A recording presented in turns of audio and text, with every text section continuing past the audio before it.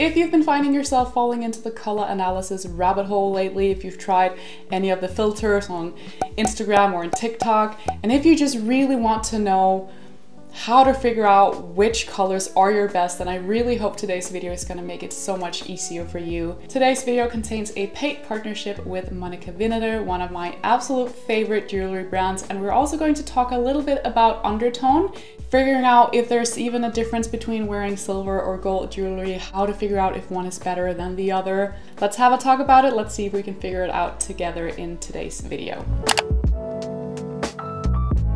I love that color analysis is having a revival these years. I think it's important to keep in mind that it's not a religion. At the end of the day, it's about what the eyes see, how you perceive the color. Let's just get back to basics here because it doesn't have to be that hard. If you're new around here, hi, I'm Stine. I'm a certified stylist and color consultant from Denmark, and my mission is to help people from all over the world increase their style confidence through a slower and more mindful wardrobe editing approach. As much as I appreciate color analysis as a way to find your best colors, as in the colors that make you radiate and that harmonize with your natural features, there's no such thing as an A plus B equals C calculation to it either.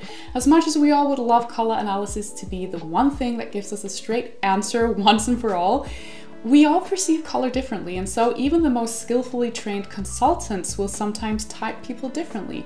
And this doesn't mean that either of us is wrong. At the end of the day, it's about what the eyes see, how you perceive the color. There are different techniques out there. I've mentioned this a couple of times on my channel before. The most commonly known technique is the seasonal approach, and then there's the tonal system, which the latter is my preferred technique. It's the one I've been trained to use. I once was a skeptic of color analysis too. I found it confusing, I found it limiting, and generally I just had trouble seeing that there should be any difference between wearing what would seemingly be your best and your worst colors. Like, why not just wear what you like, right? And that right there is so important. Even if you do get a color analysis, wear what feels right first and foremost, because a sustainable wardrobe is one that's centered around emotional durability, and only you will know when something feels right or not. So color psychology should be a bigger part of discussion here, I think.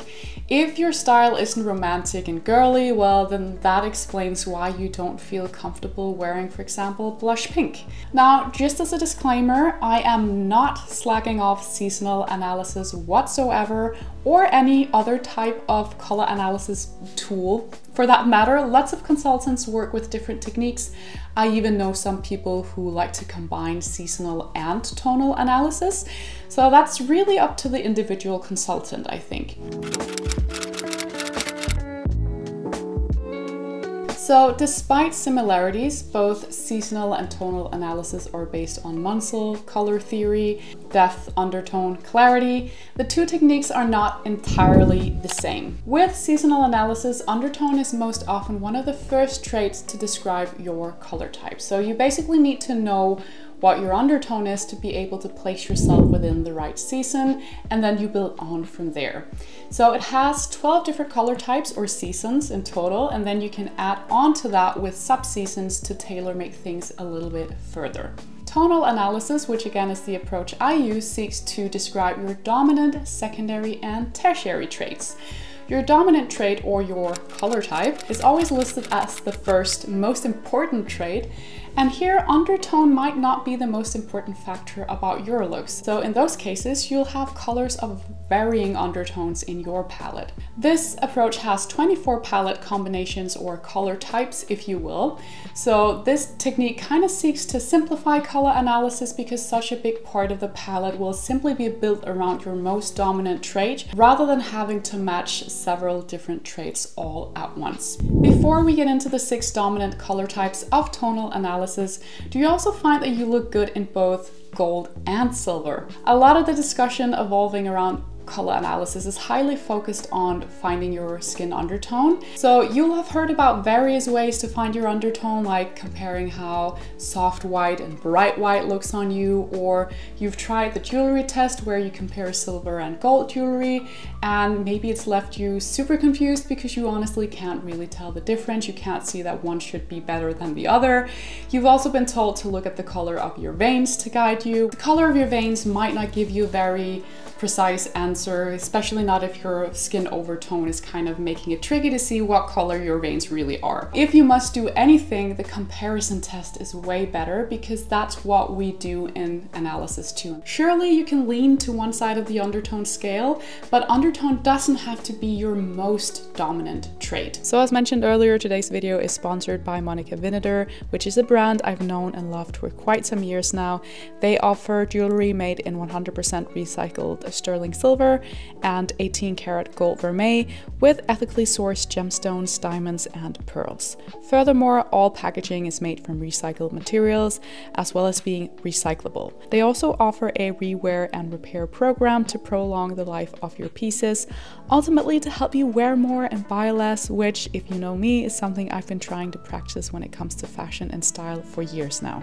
As Monica Vinader offers both gold and silver jewelry, I wanted to take the opportunity to talk to you guys about the whole undertone dilemma, which in short means that, well, if you have a cool undertone in your skin, you look best in silver jewelry, and if you have a warm undertone, you look best in gold.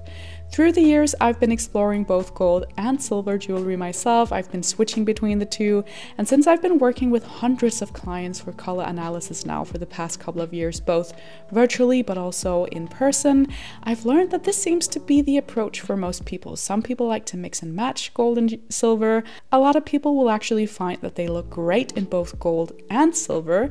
I do personally prefer how silver looks on me these days. Maybe it's just simply because I have discovered that I'm just mostly drawn to soft, cool colors, and I just think it ties in well with silver. But I still have gold pieces in my stash too, and who knows, I might be in the mood for whipping those out sometime too. Either way, I'm definitely saving those pieces. Maybe my daughter would want to wear those someday. So I think unless you see a clear difference between gold and silver, don't necessarily overthink this part. Simply go for pieces that suit your style, your life, your preferences, and your personality, which in my opinion is far more important in terms of longevity. So what I love about Monica Vinader is that their pieces are super versatile, they're interchangeable, you can make some really unique combinations for both day and night. A lot of the designs are kind of organic and they have some kind of an edge to them, like this square bangle here, which I love, the chunky hammered ring that I wear every day, and even the cute little heart bracelet has these odd shaped hearts to make it less perfect and give it a bit of an edge.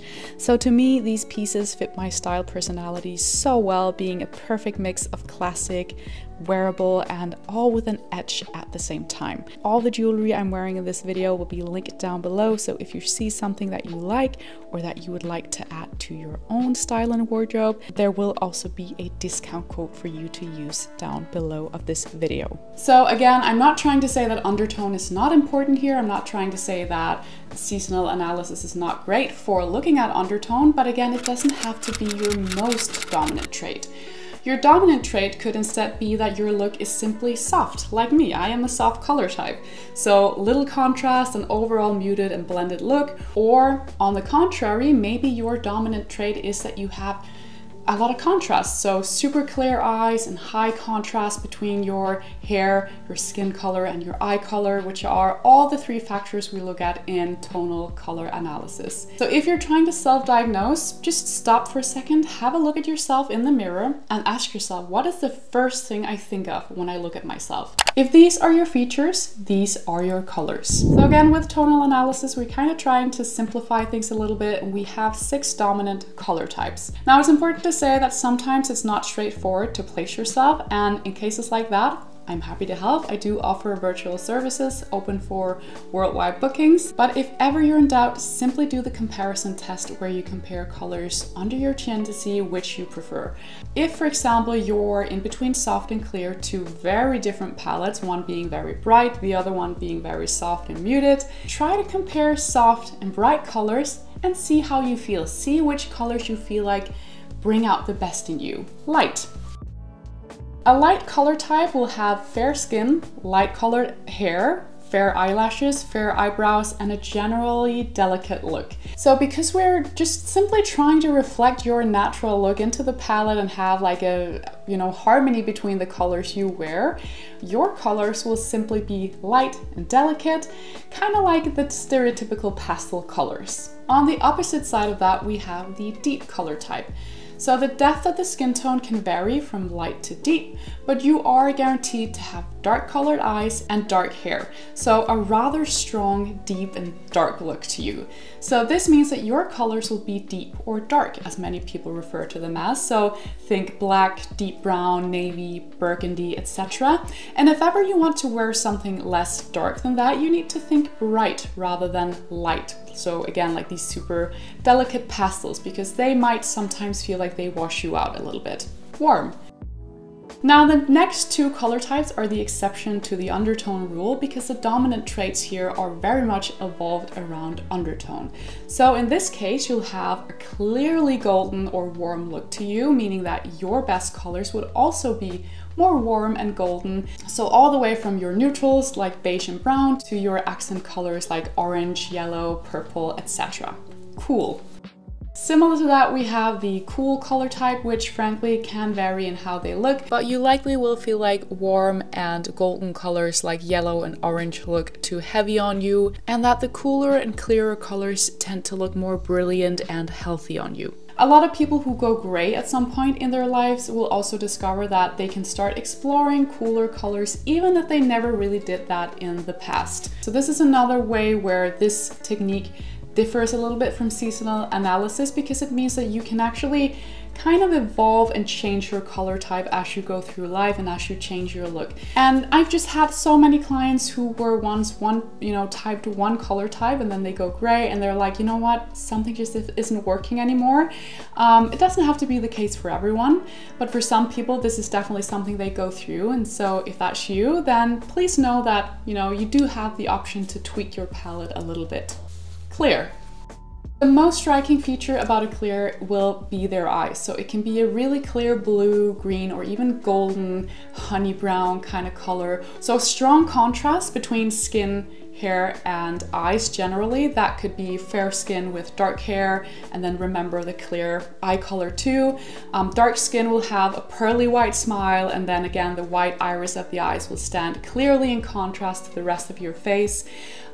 So your best colors are clear and bright, and if you want to wear neutrals, which you totally can, just make sure to pair them in contrasting combinations rather than wearing beige from head to toe, because this can look a little bit bland on you. So maybe instead go for, let's say, a chocolate brown and then a soft white, for example, just so that you have that higher contrast between the colors that you wear. Soft. And then finally, we have the soft color type. Again, because we don't limit ourselves entirely just to undertone, we simply define the dominant trait of your look, soft in this case, and offer you equal soft colors to go with that. So I'm a soft color type myself. I have dark blonde hair, brown eyebrows and lashes, and my overall look is more muted rather than being super contrasting and clear. So my colors are mostly grayish and kind of muted, and tonal combinations work really well for soft color types. I'm tipping slightly to the cool side of the undertone scale, meaning that my secondary colors are cool, but frankly, I do find that I can get away with wearing slightly warmer colors too, especially in the summer when I have a little bit more glow in my skin. However, after switching up my makeup to cooler colors, and also since going for silver jewelry rather than gold, I can see how it all kind of ties in well. So I'm definitely not saying that undertone isn't important, it's just that it shouldn't necessarily be what holds you back from exploring your colors, because it can be confusing to so many people, and again, you might not just be warm or cool. So there you have it, guys. I hope you enjoyed this video. Again, like I said to start off with, do remember that color analysis is a much more personal and kind of subjective matter than what it's often made out to be online. There are other aspects to think about too, like style preferences, personality, not to mention color psychology, which, as I said, really should be a bigger part of the discussion too. Simply a guidance tool, not a religion. We're trying to have fun here with colors. We're trying to liberate ourselves, and hopefully today's video made it a little bit easier for you to figure out what kind of colors to look for. Before we wrap up, I just want to say a huge thank you to Monica Vinader for sponsoring today's video. Do make sure to check out the links and the additional discount code in the description box down below if you saw something that you like. And then lastly, I just want to thank you guys so much for your support. Thanks for watching this video. Remember to keep the conversation kind. Remember to have an open mind when you're entering this discussion. With that, take care. I hope to see you around here again. Do make sure to give this video a like. Make sure you subscribe to my channel as well before you leave. I would love to have you around, and then I hope to see you very soon with another video. Bye guys.